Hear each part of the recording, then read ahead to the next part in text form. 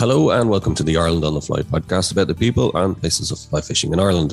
Firstly, and before we get on to this week's episode, honourable mention has to go to Ray O'Dwyer from Lismore in County Waterford, who has caught first salmon of the season that we know of on the fly on the Blackwater on the opening day on February the 1st. He was fishing Kerrysville Fishery near Fermoy, with the river running slightly below normal level for the time of year when he hooked the fish just after noon. It took a tube fly and was fresh in from the sea with sea lice still attached, and it weighed 6.25 pounds. So congrats, Ray. Well done on that first fish of the season. Congrats there. It's great to see, Tom, actually, isn't it? The fish. Yeah, it is great, isn't it? Fish really caught, is. like, yeah, but like as we've been touching on here, every year, well, not every year, but there is sort of it's later every year. Yeah. You know, and I think the best February. way to put it. I mean, we're into February now. You see that, you know, and I think it's been a while since the Blackwater would have had the first fish.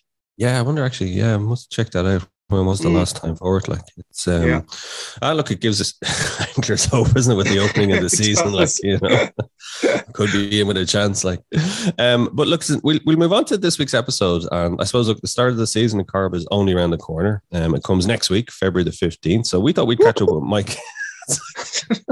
Sorry, I contain myself. Contain yourself there. So we thought we'd catch up with Mike Keady, the Corrib expert and Irish international angler, to get his insights in getting the most out of spring fishing on the Lough, with a focus on duck fly hatch, which is when, I suppose, the first real numbers of fish are being caught on the fly. Tom, before we hear from Mike, so I take it you're looking forward to February 15th. I might have just jumped the gun there on a bit. All right. Yeah, I can't wait. Really can't wait. Always look forward to it every year. And sure, why wouldn't you? You know, I mean, like, you can get out fishing and you can go out. Thing is about it, though, and Mike touches on it there, you might go out, but like, it's just the fact of getting out. You know, it's not, you know, the fishing might be all right, but it could be, you know, we're at the mercy, as we always are, but particularly so in February, to the conditions.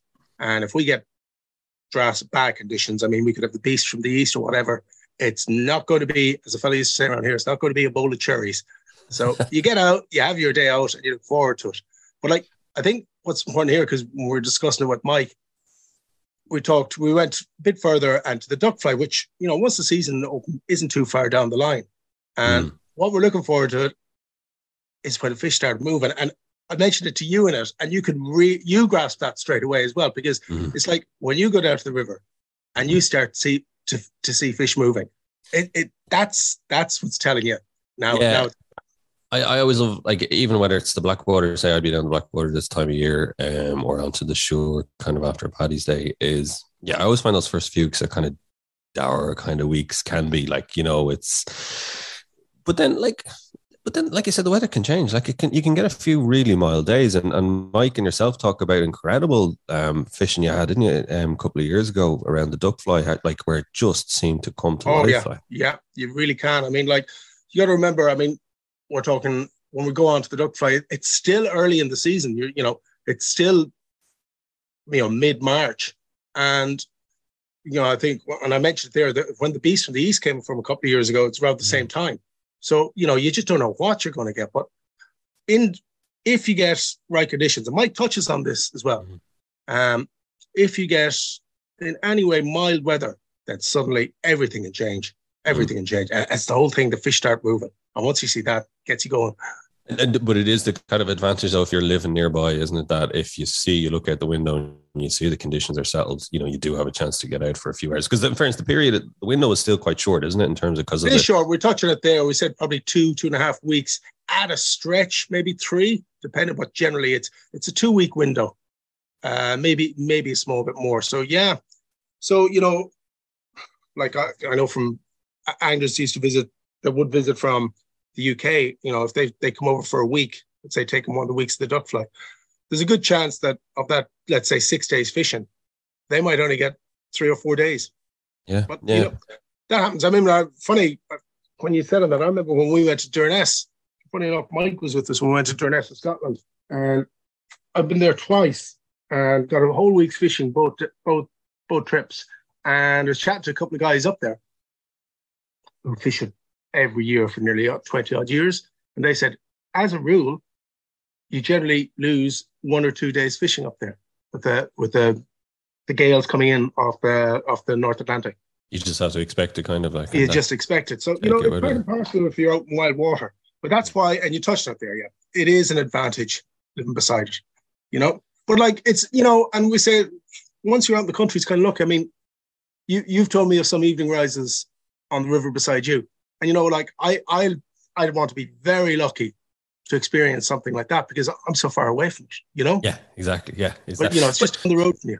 But it's that kind of thing. Is you just have to, you put in the errors, if you're lucky enough that you can put in the errors like that, and you hit it enough times, eventually, a stopped clock is right twice a day. Yeah, as they say. if you're there some of the time, yeah.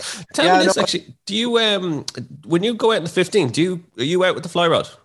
Yeah. Last couple of years, I've done a bit of trolling with the bricking. I suppose it's just the traditionalist in me, just to do a bit. As a rule, I'd nearly always have done the fly rod, but and I think this year I'm going to do a bit more because I want to hone in a bit more. And funny, we discussed this as well with Mike. I want to hone in more on my lure fishing, my minky, humonguses, your bully buggers, whatever. I want to try that out more and perfect it because I think there's an art to it. Now, this is the thing. People say, oh, sure, that's only pulling lures. There's nothing to it. Interestingly, people also say that about trolling the bricking, and it's not the same for trolling the bricking. There's an art. It's like everything. There's a right way of doing things, and there's the haphazard slapdash way of doing things. Well, on the lure fishing, 2 words: Keith McDonald. Yeah, exactly. Exactly. Like a master of it, and look what he's a master of it. Yeah. So, but actually, I did want to ask you about the brickings. I'm fascinated by, because you've a wealth of knowledge on this in terms of the kind of historic stuff. Was that a traditional kind of time of year that for culturally the lads that season it open and they'd be out trolling for the brickings? Yeah, they still do. Still do. It's very much part of the Corrib scene. And brickings, basically, they use minnows. Although bricking probably translates as small trout. Yeah. So that's interesting for the dog, but and it might have been a long, long time ago that it would have been small trout that was used. Right? Yes. Yeah. But definitely for the last 100 or so years, it has been minnows that have been used, and they're trapped, and you keep them, and then you mount them, but you kill them. You don't mount them live. Anyway, live baiting is illegal, but you don't, and you put them on a mount, and you troll them. And yeah, there's been a long tradition of it here. And the professional fishery that ran on the lake here was guys fishing with bricking. And was the early time of the year was kind of the year for catching to export to make money? It was. Now, the guys would have fished right throughout the year where they could, but the early time of the year was the peak time of the year. Fish are trying to put on condition. Coming into the spring, there's more food starting to come around. After spawning, they want to build up condition again, so they're more eager to feed and everything. And it brings into the whole argument, like a sea trout, could feed until July, and then come into a lake with very little food and wait there till spawning time, just eating haphazardly. But it puts its condition on in that early part of the spring. Now, a brown trout is a sea trout is a brown trout. We won't get into that, but if you take the lake as such, the same as well. If you imagine the lake to be the sea, they're putting all their condition on up until the summer, so that they're going to be in fine fettle for the coming winter.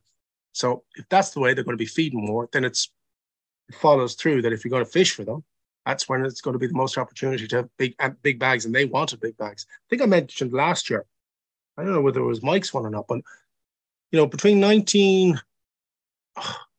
check it, but a 10-year period up until the First World War, there was 50 tons of trout sold out of Lough. Legitimately, fish house records, put in the train in Lough and shipped to Billingsgate.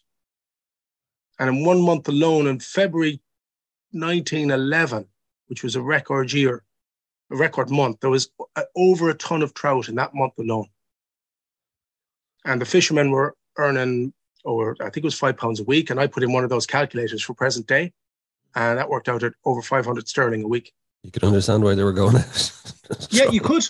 Yeah, you could, big time. I remember hearing a fellow once, somebody asked him why he didn't go to England. Fella lived on the shore of the lake, and he just pointed out to the lake, answered your man. He says, "That's my England. That's kept me going." Yeah, that's why you didn't have to emigrate back. Sure, look, we'll hear from Mike Keady now. It's really interesting because, and I learned a lot from it because you guys really go into detail and kind of the duck fly and how it works, how to make the most of it. So it's well worth having listened to. I think people get a lot out of this episode. And I first asked Mike if he had done any fishing since the end of last season. Probably the end of the season. Well, actually October, because it would have done a few days up in Lough and Constown. So would have wrapped it up at that there then in early October. So I wouldn't have been fishing at all since, actually. You didn't even bother doing a spot of rainbow fishing around at the Mike, no? No, I didn't. I kind of got sidetracked onto other things, and I'd lift the boats and clean them out, and then you're doing a bit of shooting, and then the time has gone by, and then the next thing you're back to the fishing again. So, what about fly tying? Are you doing any fly tying? I haven't done a bit this year. Nothing. Nothing. I said to Tom one day, I says, my problem isn't tying flies at the minute. My problem is actually sorting out my flies, I think, more so than anything. There's flies everywhere. So that's a pro. I thought I would have started that by now, but I haven't. But I will now in the next, I'd say, once the fishing starts, you're more into the zone of it, and then you kind of get more. I find actually I tie more flies when the fishing is on, and rather than during the winter. I used to one time, but I just kind of completely just kind of got out of that. So I'm kind of more interested now if there was a competition coming up or there was something coming up that you'd actually tie a few flies maybe the week or so before. You'd be out in the lake and you'd know what's going on, and you'd tie a few flies then more so than I'd rather sit down and tie a dozen flies then rather than tie stuff during the winter. But do you get antsy during the winter? Kind of, can't wait for the season to kick off again. Or are you one of the ones that is just glad it's nice to kind of come back to it clean after a bit of a break? Like, no, I'd kind of be busy enough. So I'd be doing a good bit of shooting and that. So then I think once you come to the tours around the middle of January, third week of January, then you start kind of saying to yourself, yeah, I'm really looking forward now. You'd be kind of buzzing now at the minute to be really kind of gearing up to just waiting to start, Yeah, it's funny you should say that, because there is something nice about tying a fly with with sort of the apprehension or the knowledge that you're going to be using it like next week. Yeah, you know what I mean, or the weekend coming up.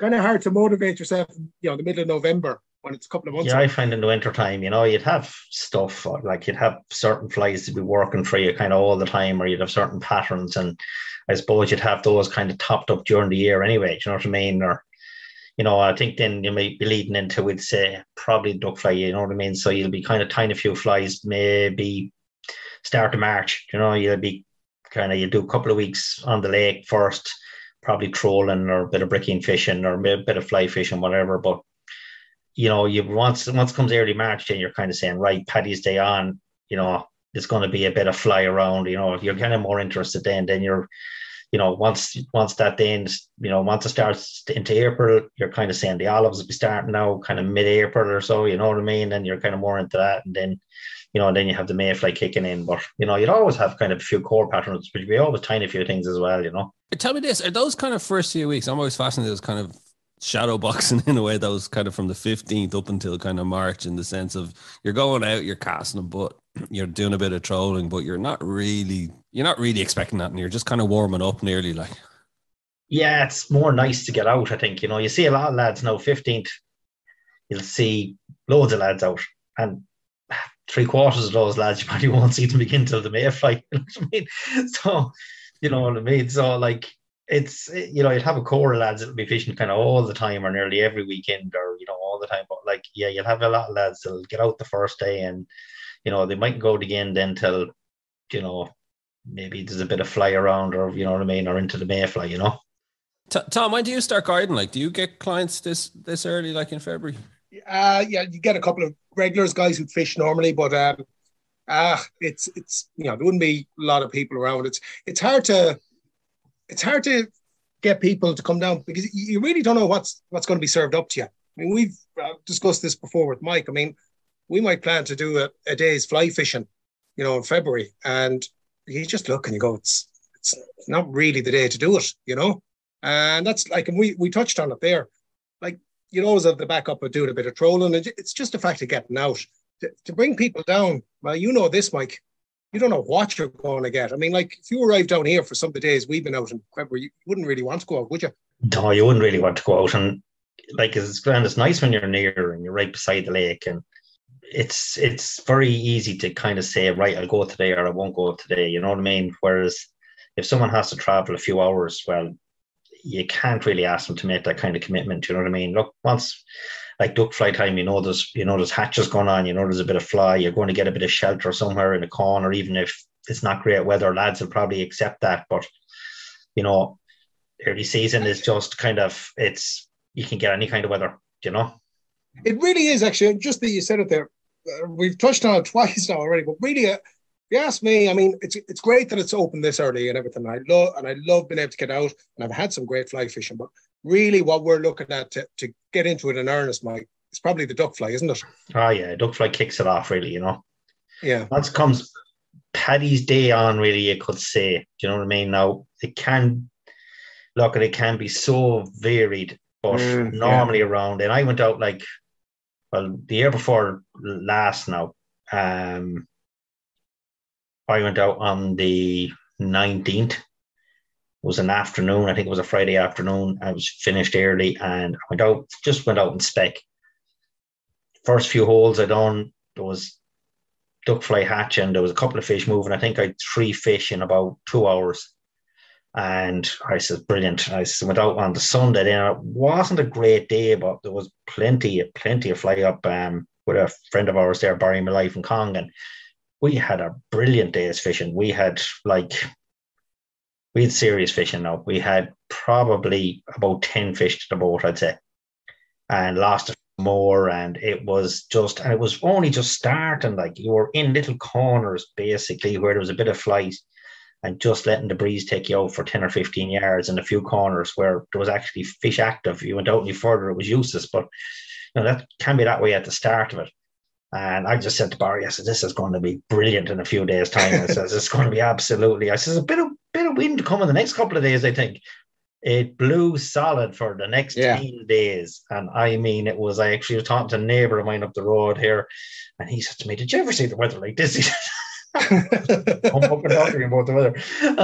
But and it absolutely destroyed it. Like the duck fly was practically over by the time the weather settled down again. Like it was just shows you, Dave, isn't it, Tom, as well, that the importance of being able to kind of just react, like to be there. The conditions are right, get out, because you don't know what it's going to be like the next day or two. Like because we actually had it a good few years ago. The duck fly was just about starting. The Duck Trial 50 competition was on. Do you remember that, Tom? And then we got terrible weather. And just at the very end of the duck fly, the weather just settled down. We got a real pet day one Saturday. And Tom came down as far as me. And we went out. I was actually waiting for Tom. And I said, Scott, I'll just go out potting around the bay. And I had 2 fish caught by the time Tom arrived. Yeah. We had a brilliant day's fishing, and we actually at one stage we were actually out in one area at one stage, and we'll move out of here. There's not much happening, and the next thing I got into a tangle. I says, you fish on there for a few minutes. I'll just get this sorted. Just so I was getting the tangle sorted. By the way, can I just add, that wasn't a question. That was more of an order, I think. Remember, right? Oh yeah, we weren't going anywhere. I was able to fish. But the next thing, Tom's bent into this fish, and we watched him going around the boat. We eventually got him in, and he was just tipping over 8 pound. Oh yeah. So class, it was fantastic. It really was. And it was like we had a brilliant day. We were in double figures that day on fish, and like the duck fly was practically over, but it's just getting it right is the key thing with duck fly. Weather is huge in it. It's absolutely huge. So what are those conditions that you're ideally looking for? You're ideally looking for mild west to southwest weather conditions, and ideally coming into the evening time, afternoon even, for the wind to drop off completely. And when you say mild, Mike, do you mean mild for March? Like what are you? Mild for March, yeah, kind of like we'll say 10 degrees. Do you know what I mean? 10 degrees plus. Just about double figures. Yeah, just about double figures, really. So is that the key? In that sense, like when you see the temperature coming into the double figures, that's when you coming into the double figures helps with hatches. But like I think they're going, duck fly are resilient enough; they're going to hatch anyway. But I think the key thing is really the wind, well, strength, but more so direction as well. And predominantly, like with duck fly, it's not like the bigger buzzer in the summertime. It's specific to areas. So basically, they're called duck holes. But yeah, I was going to say that. You mentioned holes earlier on.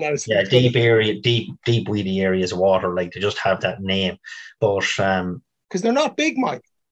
They're not. Some of them are like some duck holes can be very, can be 10 yards square. Like, do you know what I mean? They're, some of them aren't big. You're not talking about big areas. You're talking about a lot of them are in around shallows. You know what I mean? And where you have just kind of a deep hole in around shallows at times. You know what I mean? A lot. That's why the duck fly is more Pacific. Local knowledge is vital in it. You might know in an area, you might know 30 duck holes. Yeah. And on any given day, maybe only 5 of those are producing fish. It's very interesting because it's good because like Mike fishes, well, not the complete lower part of the lake, but Mike is closer down to Birch Hall, Mike Cullen. Mm-hmm. And I fish Doers, and it's like basically in a lot of respects it's the same lake, but it's like 2 different lakes. But it's really good when we fish together, when I fish down with him, because I would know, like Mike said there might be 30 duck holes he'd know in his area. I would know maybe 5 or 6 of them, or maybe 10 of them. Okay, maybe a bit more. And the same for Mike when he comes up and fishes here. He'd know a few of them around here, but because I'm here all the time, and that's what he said about the local knowledge, I know extra ones. And another thing as well that I find as well, Mike, I've said this before, they don't always produce every year. So you have to check them. No. You go back to a place. Because that's what I was going to ask you. Like say if there's 30 duck holes, right? And you're saying 5 or 6 might only be producing.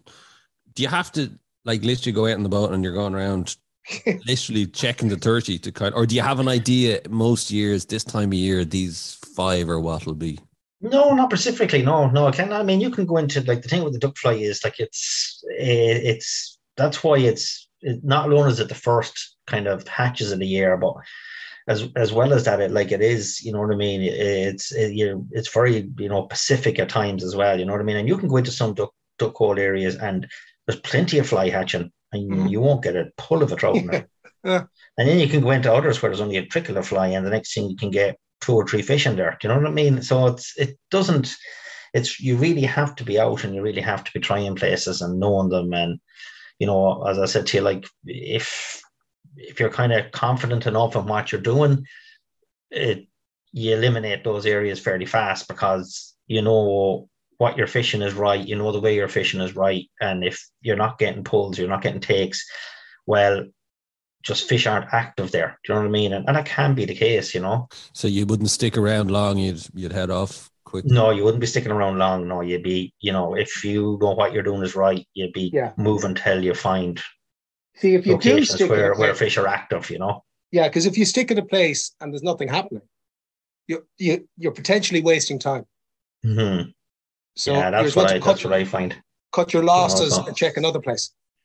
Yeah, and you will get, like, as I said to you, even if for today you're out, and if you do narrow it down to a few places where, fish are active, like the main trick as well is like don't hammer them because they're small areas. They're and they're not big areas. And, if you take a fish or 2 out of there, like you're going to cause a bit of disturbance, commotion. You're only going to get a certain amount of short drifts over those areas. They turn off. So, yeah, you're going to put fish off. So, if you move to somewhere else and maybe an hour later come back there again, you'll probably have a good chance of getting another fish in it.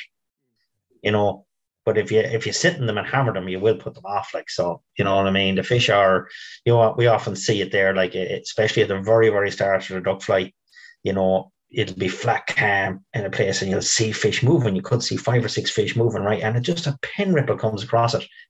They're gone. Yeah. And like, it's amazing. Do you know what I mean? It'll just put them off, It must be hard though, is it? And it's getting that balance right between you're catching fish and then you have to reel in and leave them like. Well, you kind of know yourself. You kind of get to know it after a while that if you kind of know that if you rest that and leave it, it's worth it. You're going to get more fish there again. Do you know what I mean? Whereas if you sit in it and hammer it, well, you're just going to spook them off. Like, you know what I mean? So, it's shallow. Most of the areas are shallow. You know what I mean? They're not very deep. So, and like you will spook fish very easily there. Like, Yeah, you're talking generally about 6 to 8 feet, Mike, aren't you?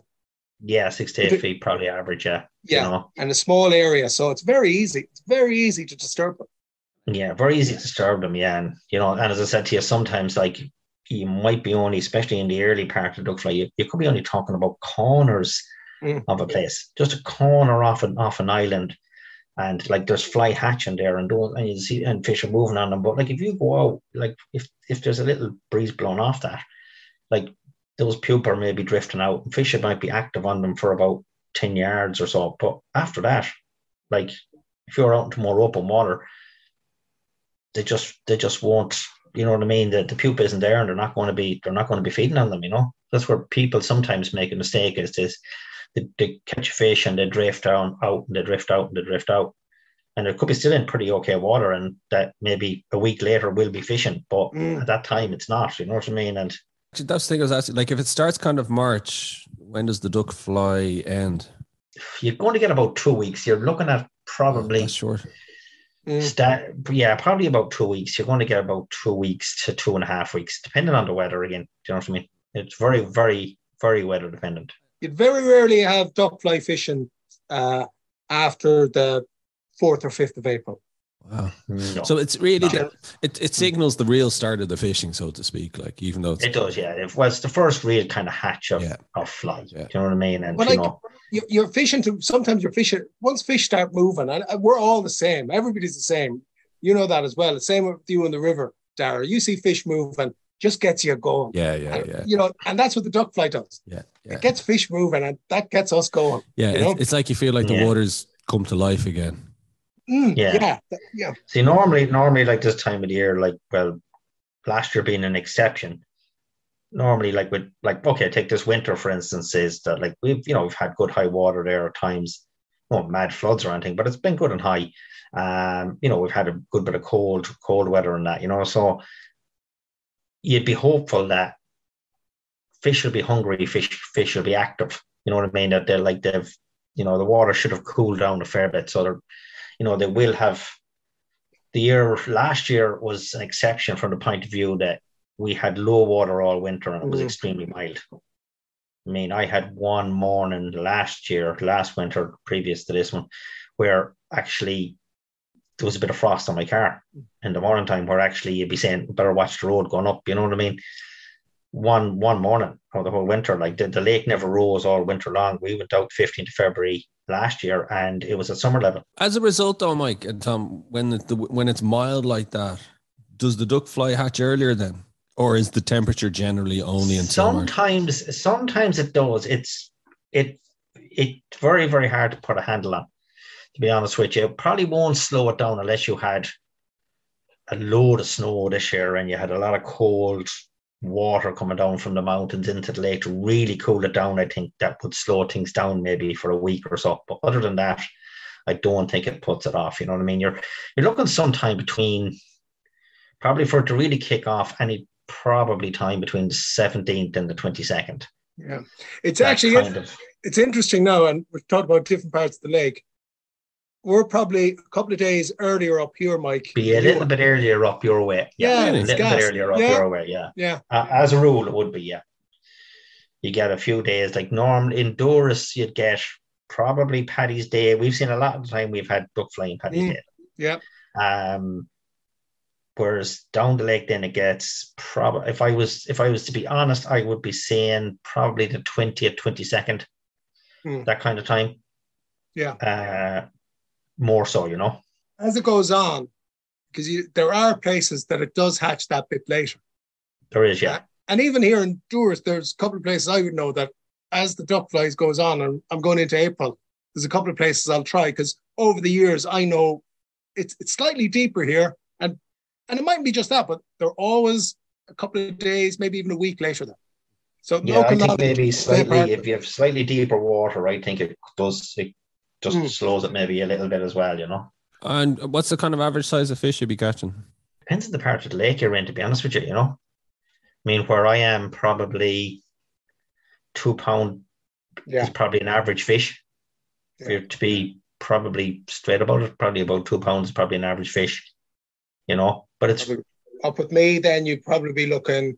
Well, duck fly it can vary, but you could have it up as £1.75 sometimes. It's generally £1.50. Good stamp of fish up here. Not as big as parts of the lake that Mike is talking about there, but still decent enough. Yeah.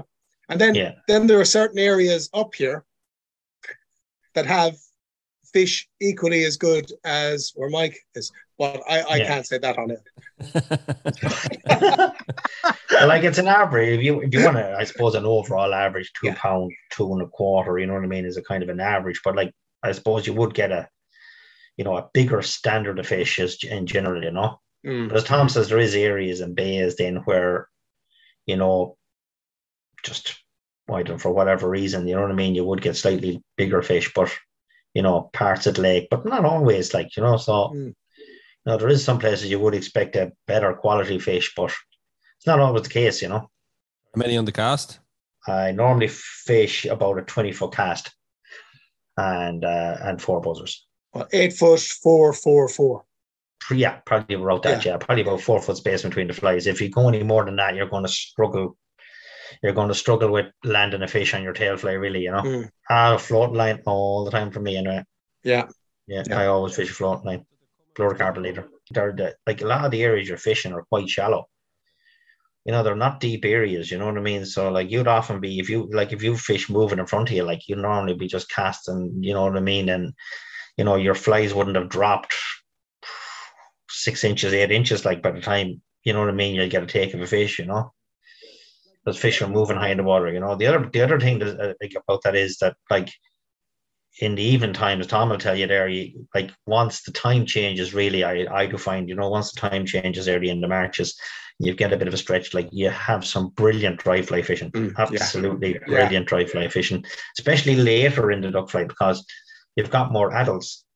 There's more adults, you know, egg laying females goes out in the even time onto the water, you know, and that really brings on if you get a nice balmy in the March evening, you know, where it's nice and calm and it's mild, you can have some exceptional dry fly fishing in those conditions. Yeah, we've had some cracking fishing, Mike. Brilliant fishing. Absolutely cracking some brilliant fishing, like, and dries. just really small, like size 16s, 18 dries, like, you know. And it must be a lovely time because it's not as busy. It's not as busy, yeah.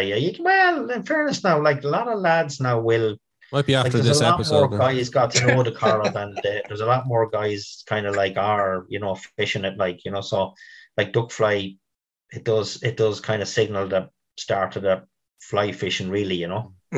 Is that a lot of people will. It'd never be as busy as mayfly are, but there'd be a fair few boats out. Yeah, popular, you know. You know, be a good few out. But like, the nice thing about the even is that, like, when you're beside the lake, it's brilliant because you can come home from work and you can say, "Oh, tonight's even. This evening, actually, I go from 7 o'clock till 8:30. It'll probably be dark around 8:30 or so when the time change. So 8 o'clock, 8:30. So you need the time to change because it does give you that extra time to get out in the evening. Yeah, you need the time to change. Yeah, that's normally I wouldn't look at it till then, you know. Yeah, the last Saturday in March. So depending on when that is, but you'll always get time. And once you get an evening that, and as Mike said, they're a bit balmy, you know, just that it doesn't go cold. And if the wind drops, just pull yourself into any place where you'll see egg layers, the adults. Actually, when you get really big hatches there, it's a great sight. It's like plumes of smoke above the island. Oh my God. Yeah, there's so many plumes of smoke. They're just in columns, right? Once you see that on an island, just pull into the lee and just wait. No way. Just wait to see it. So, like, for that time of the year, what you'd be talking, like, if we were doing a day, Mike, we'd fish straight line buzzers during the day.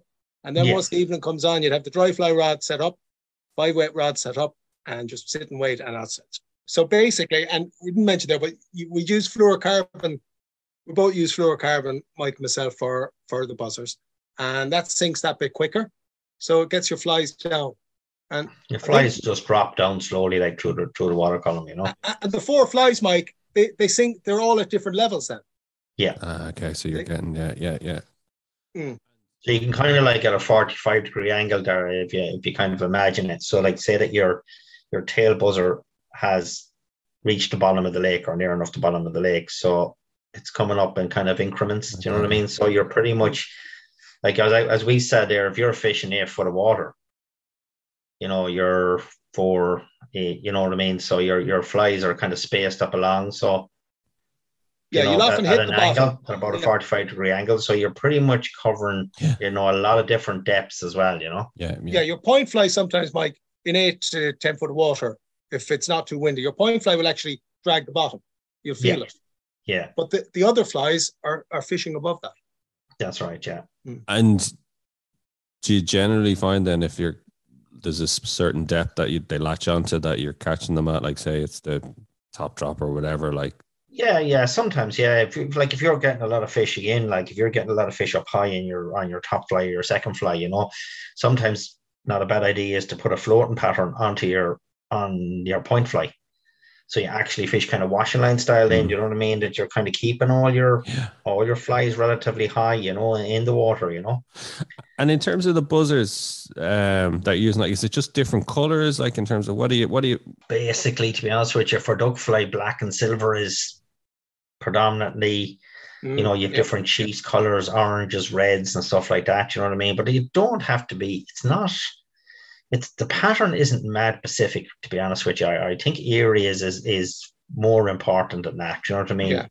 Than the actual patterns of the flies. Like there's a lot of good buzzer patterns out there now. Like it's not like it was years ago where a handful of people knew about this. Like everybody is fair. There's a lot of guys out there now, and a lot of guys catching fish on buzzers, and fair play. And I think it's developed over the years, in fairness. You know what I mean? There's a lot of good guys out there fishing buzzers now. I don't think it's, probably if you had asked everybody to put their patterns on the table, there probably wouldn't be a huge amount of difference in a whole lot of any of them, to be honest with you. You know what I mean? So, but really, you're talking about like kind of like, I suppose silvers and blacks really for bodies and stuff like that. And you know what I mean? With kind of like orange, red cheeks. Like if you look at the duck fly when it's hatching out of the water, like you get this kind of like as it's coming out of the water, hatch it you get this real vibrant orange, as the blood comes into the body of it. You know what I mean? And it's really prominent to see, Mike, isn't it? Even like if you see them actually hatching, it's amazing. It's up like little sticks, and then as you see them hatch out of water, you get this big bust of orange.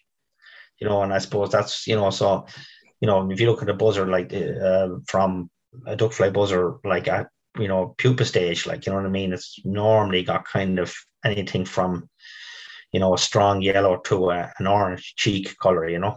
How long has buzzer fishing been going on in Corrib, and where's the influence for it? Well, the influence would have come from the English reservoirs, really, to be honest. How long it's going on for? One time now, really. I mean, I remember winning competitions on buzzers in probably early 2000 on Corrib. So, and I wouldn't be the first one that was doing it. So, like I guiding back then around 2098 on, I suppose, that kind of time. We'd have been guiding a lot of guys from the UK, and like guys that came out and, were fishing buzzer patterns. Like prior to that, like you'd be fishing small wet patterns and emergers and stuff like that, but that's really kind of where it kind of came from, and then you would have had a certain amount of anglers, I suppose, fishing internationals going away, coming back with different patterns and different techniques, that was working on the reservoirs and implementing them here and trying them here. So that's where it kind of would have developed from, Yeah, because the reason why I wanted to ask you was kind of when it was introduced was like, Tom, like going back to the 90s, say, or the 80s, was it lads were fishing wets, but I suppose was the catches as good then? Were they as good? Yeah, they probably were, but only when you were only fishing wets, you needed conditions perfect all the time. So you don't remember the days you went out that it was a bit too windy for your wets, or a bit too the opposite actually. There was no wind. I mean, beauty of buzzers is you can fish your present your flies perfect when it's flat calm because they're an under, right? So, so were the lads targeting the duck fly back then as well? Yeah. But just with flies that weren't as... The only thing is, I look back, you probably look at your wet fly or duck fly. Let me say this, it's a bit of a duck fly wets back then, Mike. Mm-hmm. They were very sparse. Okay? Now, let's be honest, they were really sparse. Like I used to fish a blade and black that had hardly anything in it. A slip of a wing, hardly no body, little rib, and two strands of a tail. But the other thing was, Mike, the retrieve was dead slow. Yeah. The retrieve was almost like a buzzer retrieve. You did not fish them. You didn't fish them fast at all. That's right. So, where those flies being taken high in the water as pupa patterns probably were, you know. So, but just as man says, it's got more advanced, you know what I mean? And I suppose the thing about the buzzer, because you're closely representing the natural insect is that you are getting more fish, probably better quality fish, larger fish, you know. The competitions have changed here then over the years as well. Like back in the day, at one stage you're on a 12-inch size limit, you know what I mean? Now you're on a 13-inch limit, you're 4 fish bag. So, in a lot of competitions, I mean, you can come in with 4-pound fish, or you can come in with 4 3-pound fish. Do you know what I mean? It's a big difference weight-wise, do you know what I mean? So, that has pushed on as well, advancements as well, do you know what I mean? Because obviously, you have to target with a 4-fish bag limit, you're targeting better quality fish, you know?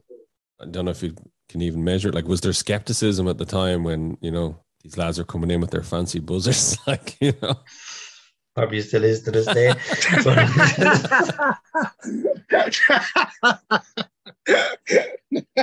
Do you think, Mike? Yeah, I'm trying to peel back the layers here of what it's really about. I suppose, like anything, there'd always be resistance to anything new from certain quarters. I put that as eloquently as I can.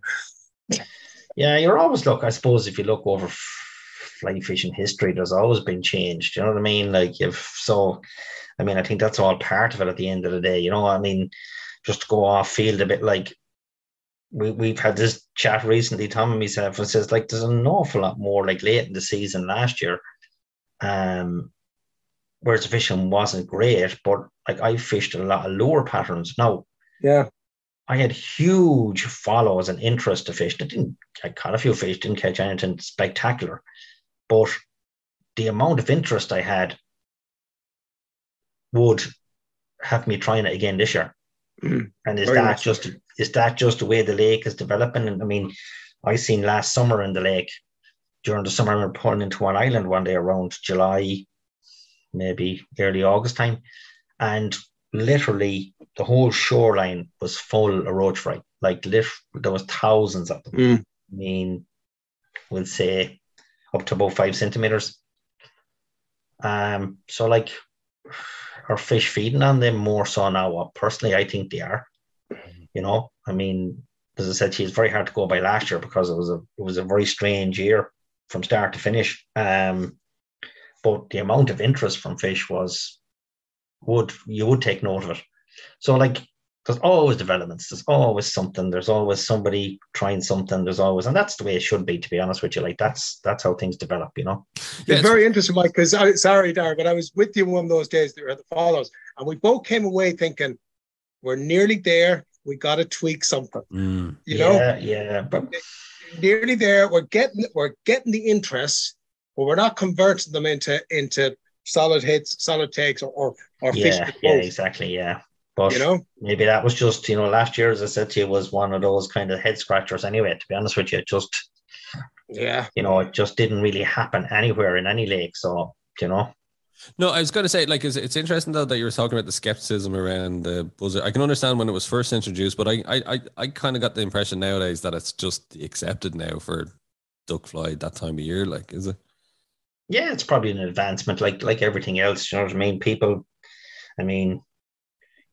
things change. That's the way the world is. Like, a lot more people fishing dries now than there was Do you know what I mean? Even 10 years ago, do you know what I mean? So like, there's a lot more. I think the angler now, and even in general, I think he's better informed. I think he wants, and there's a lot more information out there if he wants to get it. Do you know what I mean? Like don't, so I think like the guys that are fishing now, I think the vast majority of guys fishing now are interested. They're interested in the lakes. They're interested in, they're interested in the care of the lakes. They're interested in, they're interested in their patterns. They're interested in catching, I mean, at the end of the day, nobody wants to be going out every day and not catching. Like, so, I suppose, Mike, you've kind of been forced, haven't you? Because the numbers aren't there or whatever, or they're getting harder to catch, or they're getting smarter, whatever it is. The anglers have had to up their game as a result. Yeah, I think it's just like everything else. I think there's change. There's change in the lakes as well. I think there's plenty of fish in the lakes. If I'm perfectly honest with you, I don't think there's any shortage of trout. But I think fish are, they're changing their habits slightly as well.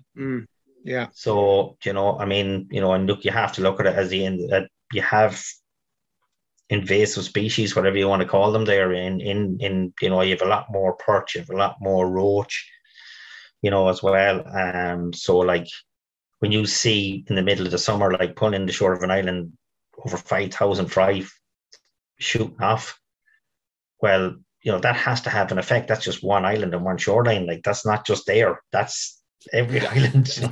It's telling you something, like, isn't it? Use your eyes and ears. Like something. So that's why I kind of like started trying these like last year. I said, Thomas, is like definitely like this is, for a bit, and like the amount of like fish were in you had a lot of follows, you had a lot of interest to fish, you know what I mean? So, that tells you the fish are, and fish you've caught as well by spooning them, like they have fry in them. Do you know what I mean? So predominantly, I think later in the season now, I think like a few years ago, there was more sedge, there was more insect life, but I think the last few years, definitely, like there's been an awful lot more fry in the lakes, you know what I mean? Then, and fish aren't as, you're not getting fish up top of the water as regular as you would before. I won't say they're not, but not as regular as they were before, Actually, so it makes it. Go on, Tom, sorry. Yeah, just follows on the point there. Like, so if you're out in July and there's a load of fry, not a lot of sedges, why should you be persisting with the team of Welshmen but pulling it through the top? When if you put on some lures and fish just in under, What's the phrase from Einstein, isn't it? The definition of bandits is doing the same thing and expecting different results, isn't it? Results, yeah, very much. Yeah, so like that's just maybe the case, but will you see in a few years' time that, you know what I mean, you're getting better results on fry patterns late in the year than you traditionally would have had top of the water on sedge patterns and stuff like that. We're seeing that with fry patterns at the moment. And like, to be honest with you, buzzer fishing 20 years ago is a response to the fact that it's probably an increase in the amount of buzzer in the lake. Mm-hmm. Now, myself and Mike have had this discussion before that we do wonder whether there's an actual decrease in the amount of buzzer in the lake at the moment since the advent of the zebra mussel. Like, for example, the Camto buzzer, which is the next buzzer, which we haven't got around to, like that hatch could normally, Mike and I remember it lasting 3-4 weeks. Even longer, probably. Even longer. There's no length now. The numbers are really down. It's still there, and you still get good fishing.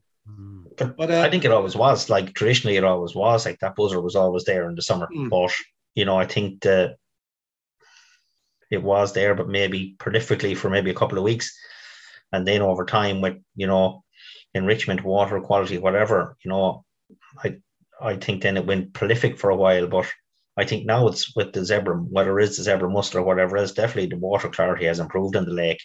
Whether that's masking something else or not, who knows? But definitely, like, the summer buzzer hatches are not as prolific as they were. Do you know what I mean? But say 10 years ago. What about the duckfly hatches? Duckfly is a different type of buzzer. You see, it's more.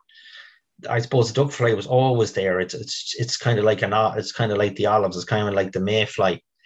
You know what I mean? It hatches at the start of the year. It was always kind of there in those numbers. I think it was the summer buzzer really that wasn't there for as long and in those numbers. And I think that exploded for a number of years, but it seems to be kind of declined a bit the last few years. Isn't that fascinating in itself, though? How some hatches are remain strong, and yet others are, Yeah, but I suppose some of them are going back to the way they were, not so maybe they were strong for the wrong reason because poor water quality, Yeah, that's very true. Actually, yeah, it's and what I find fascinating about it as well is it's not like you can say, right, here's one, hatch, here's what it is. It's going to be the same. So every example is different, and every time of year is different. Every context is different, and there's so many moving parts to it, isn't it? Like, sure, it was the same all the time. Be no crack. So that's why they call it fishing and not catching. We'd have nothing to talk about. Exactly. Yeah. Oh, Jesus, we'd find something. We'd find something there. Without a doubt. Right, Mike, before we go, the last time you were on with us, we hadn't started our regular feature. And now that you're back with us, we're going to... It's actually the reason we got you on, Mike. We didn't really want to talk about the duck fly. No, we didn't. Yeah. I knew there was a catch. Always a catch. Speaking of catches. So, Mike, I want to ask you, what is your most memorable fish on the fly? Oh, Jesus. I'd have to... That is hard to quantify, to be perfectly honest. But I will say the year I won the World Cup on Mask, it was, to put it, just a quick story, was the morning we went out, I knew exactly where the World Cup was going to be won. I didn't know who was going to win it, obviously, but I knew exactly where it was going to be won. And I said to my boat partner on the day, I says, look, where I wanted to go. He was in agreement. I says, just one thing. I says, we're staying there for the day. I says, we're not leaving it for the day. And he says, fair enough. That's grand. So we went over across the lake anyway, and I had a fish at 12:15, and my boat partner had a fish at 12:30, and I didn't meet another fish that day till 3:00. Between 3:00 and 5:30, I boarded another 9 fish, and 4 of them measured. And my last fish, because it was a 4-fish kill that time, and you were on catch and release after that, I knew it was going quite well. The Bush Telegraph was around, and my boatman was getting a few phone calls saying, how's he going now? How's he getting on? And there's nobody catching, and all the rest of it. I knew I was going fairly well, and about 5:20, I had my 5th fish, and he was a lovely fish. He was about 42 centimeters because we were measured at the time. I'd say he was 2 pound plus. And I just looked at him and I said, I'm not going to be far away today. I suppose that is probably one of my most memorable fish anyway. Yeah. So it probably just does stand in my mind, Yeah, that was something else. I remember that day well, Mike. Fair play to you. Yep. Yeah, I said I'll be hard bet now. So and you turned out it wasn't. That was great. And what was it that led you to that spot? Probably the heat days. I'd been out all week, and most of the heat winners were coming from that area. It was over around the college, over around Corrib and Lough area. And the one thing I did notice every day was that I found anyway on my boat and other boats from talking to lads was that the majority of the fish were being caught in the afternoon. And that's why I kind of said, right, look, there's bags of fish coming from here every day. Someone is definitely going to click here, I said. But the only thing that's why I really wanted to get agreement that we were sticking it out for the day, because, in fairness to the other person as well, if you're there for a few hours and you're catching nothing, just, they are quite easy to say, I think we should try somewhere else, So my main thing that day was, it was funny. It's just sometimes that when you're on the lake, sometimes you just know the areas, you just know where's fishing, you just know where to go. Last year now in the World Cup, I was boating in the final, and the lad that was with me, I actually knew the area. We'd been there a couple of days earlier. There was fish there, and I said, "Look, I can bring you somewhere. I think you'll get fish there." Do you know what I mean? I think if we stick it out, it's hard fishing, but I think if you stick it out, we'll get fish there. Fairness to me, fished hard all day. It was tough conditions, you know what I mean? And he ended up second. Yeah. So, a little bit lucky. Backed a couple of fish as well. If another one of them, even a measuring fish, had even a measuring fish, like one of those undersized was a measuring fish, he'd have won it. So, it's just sometimes, especially in the deeps and the Mask, there's areas that are fishing, so I just knew that area was fishing. But the funny thing, and that I had remarked on the previous days, was definitely, for me, the afternoons were fishing better than the mornings there. So that's, once I had the agreement, we're staying there for the day, I said, you know what I mean? I was happy enough, You love it when a plan comes together. Yeah. Yeah. And sometimes you have to go to plan B or C, but that's good. Plan A works, it's good. Well done.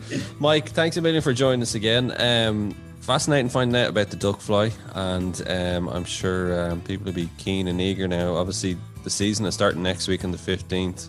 Yeah, and, can't wait. I'm really looking forward to getting out. It's the real Christmas for you coming around. That's it. You can have Christmas. Mike, thanks a million for joining us. Thanks. Okay, tight lines, lads. And thanks to Mike Keady for joining us on the show.